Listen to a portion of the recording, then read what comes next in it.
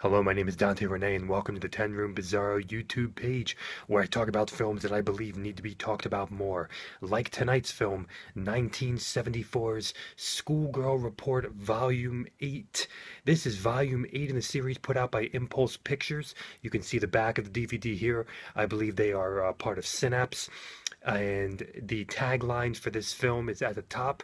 What parents must never know. And incidentally, this is the first tagline in the Schoolgirl Report series that I've seen that is actually utilized as a plot point in the film and is actually spoken in the film. If you want to see the other Schoolgirl Report reviews and some basic core points on the series, check out all my other reviews on this YouTube page. I reviewed the other 7 so far, and I'll be looking at all the rest of them in the series. So this is part 8, so let's dive in. Now, as for all of the parts, I have to do notes. I have to write notes because these films really act as anthology films in many regards, meaning that there are many different stories and there is an overriding story behind all of them. So in many regards, as I've said before, sexploitation and horror tend to be the two genres that can do a lot of multiple stories in a film, anthology film type deals, and this series is definitely a hallmark in the sexploitation erotica genre of film that would utilize multiple stories. So I have some notes here written down, so don't mind if my eyes are moving around a little bit. But this is a very unique concept for part 8, because in part 8 we have the kind of the overriding the story that is continuing throughout the film is a story of a bunch of girls on a bus, and they are taking a trip, and they're presumably high school, and they're taking a trip all together, and there are some teachers with them, including one new teacher.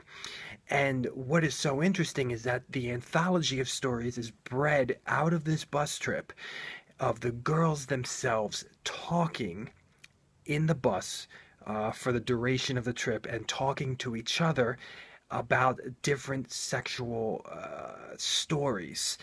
And these are the stories that make up this film. So quite different than other Schoolgirl Report films, where we have kind of older people discussing, clinical sexual studies of schoolgirls in or a particular school, or so on and so forth. In this one, we just have the girls themselves in the back of a bus.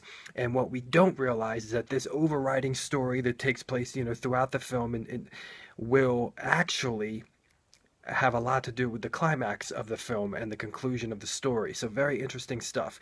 Now, when we look at the first story in this film, we have it about a girl seducing a guy, a younger guy. So we have a schoolgirl kind of seducing a guy around her age, a younger guy. So very unique in that concept as well, because other films in the series will typically have them seducing an older man.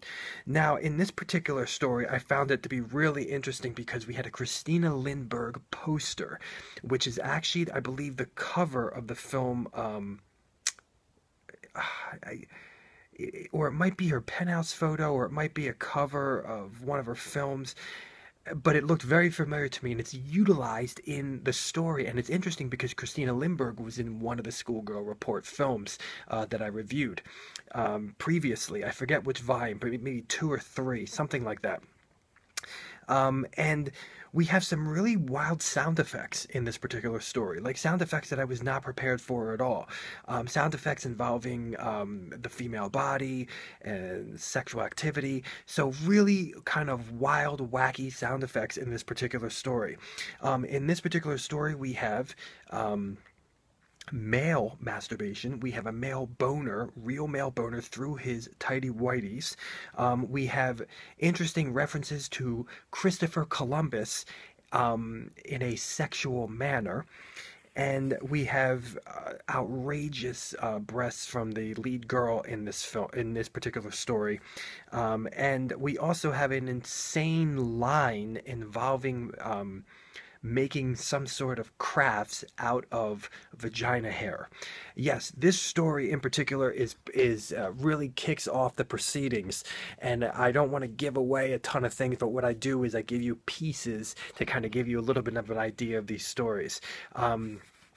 With all the stories in this series, the sex is there's humping. It's very hot and heavy. Some of the most sexploitation-y, adulty, erotic-y in the whole series so far, I thought.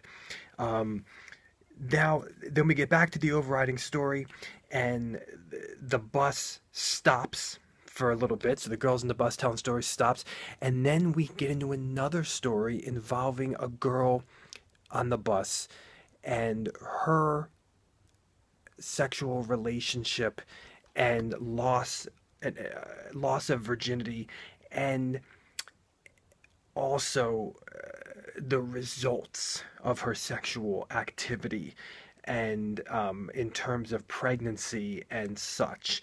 And this one is interesting because it really brings in a lot of ties of romantic love and a committed male who's not just in it for the sex, but actually some sort of committed type of love.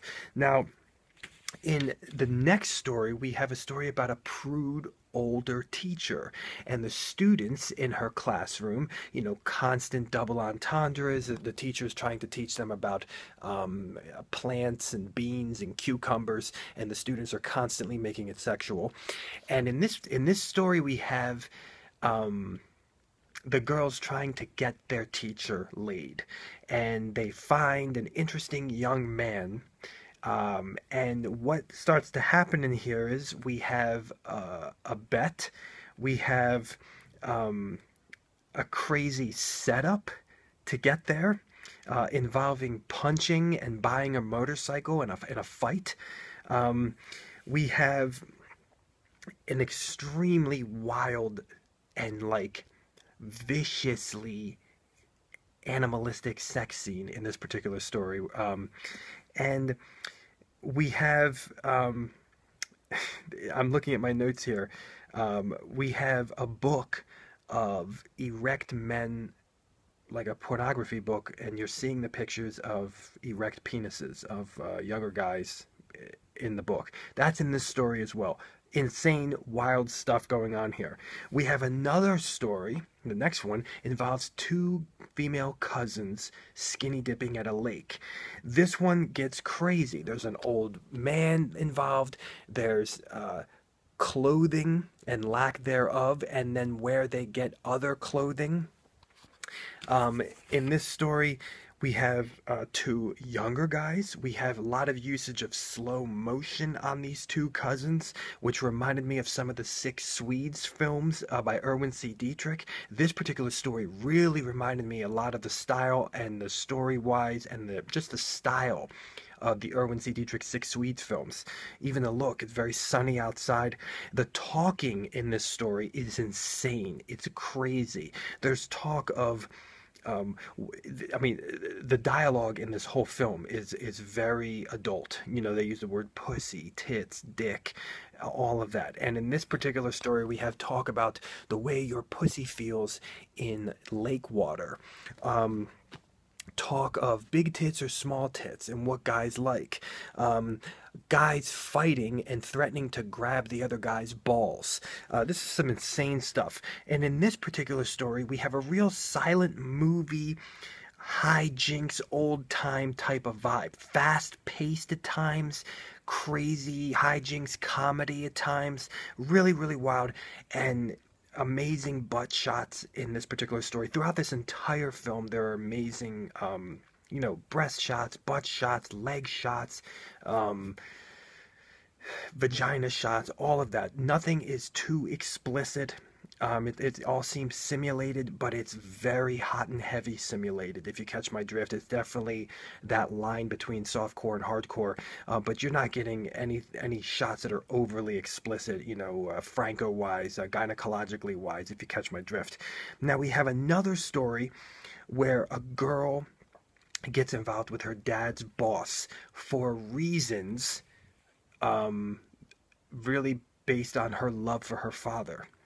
And this particular one has one of the wildest, hottest, heaviest pool table softcore sexploitation scenes I've seen, even involving some face in the ass a little bit.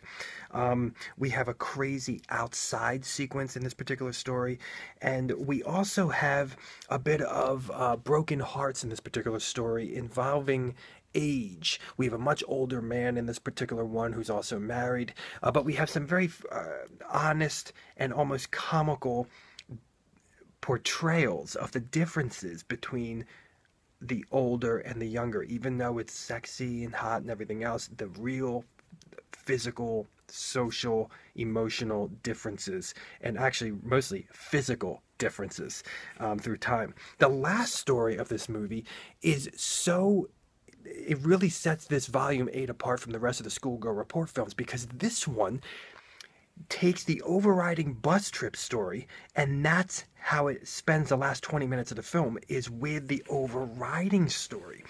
And in this story, what's so interesting is that the bus stops at a hostel, and one of the girl's stories that was spoken of collides with the overriding story now when the bus stops. We have a twist in this story involving an attorney, involving two girls and fighting with each other, and the unknown. We have weird sexual references involving cows, a drawing of a cow with a huge penis. We have a field man who tends to the cows, who's vulgar and hilarious. And we have an amazing bikini art school shot outside on the grass. Really reminded me once again of the Six Weeds films by Erwin C. Dietrich. So I don't want to give away too many things, but there is a twist, and there's a lot of complexity in that overriding story and how the climax of the film happens. In terms of the music of this film, this is wall-to-wall music, but it's almost like very much so in the background at times. It's very interesting how much so in the background it is, but there's so much. I found there to be so much more music in Volume 8 than the first 7 volumes so far.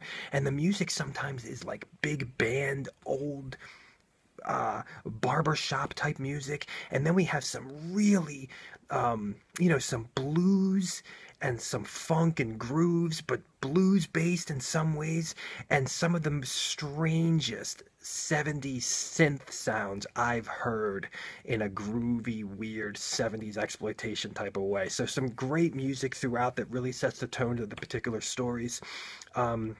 In terms of the sexuality of the film, you have full frontal and back from girls. Really didn't see much of... Oh, no, what am I saying? Yes, and guys as well, especially that book in the classroom. And the sex is extremely erotic. All of the girls are sexually attractive in this film in different ways. I would say maybe all the volumes have it like that, but this one is intense. And the sexual scenes are humping and wild and crazy and very, very erotic and very, very hot and heavy. The hottest and heaviest, really resembling a sexploitation film, a standard sexploitation film out of the Schoolgirl Report series. Really, some of the finest sexploitation in this film I've seen. And this film deals with the issues of schoolgirl vitality and allowing them to be who they are, and they're not as aggressive as they seem to be, even though one of the stories in this film deals with what happens if you say no to a girl, because it's constantly the younger girls being aggressive and taking the lead. Is this film feminist in that regards? Thank you so much, and good night.